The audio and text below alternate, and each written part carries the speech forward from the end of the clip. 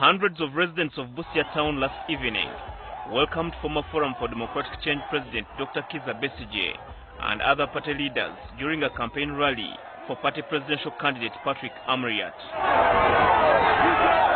Unlike on recent occasions, police did not stop Besigye and other FDC leaders from carrying out their campaign activities. Many people at the rally donned red ribbons, a symbol associated with those against the removal of the presidential age limit. Besigye and other FDC leaders cautioned the people of Busia about the dangers of amending the constitution to lift the lower and upper age limits for those vying to become president.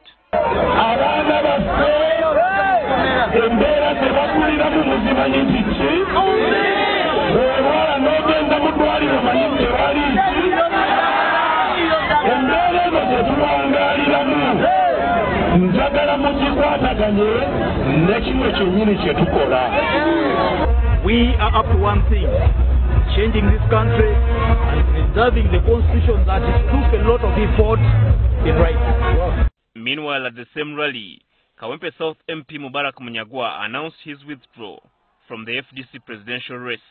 It's my pleasure to inform the country that for the good of our party, for the good of our revolution, I've decided to stand down for Honorable Amriat.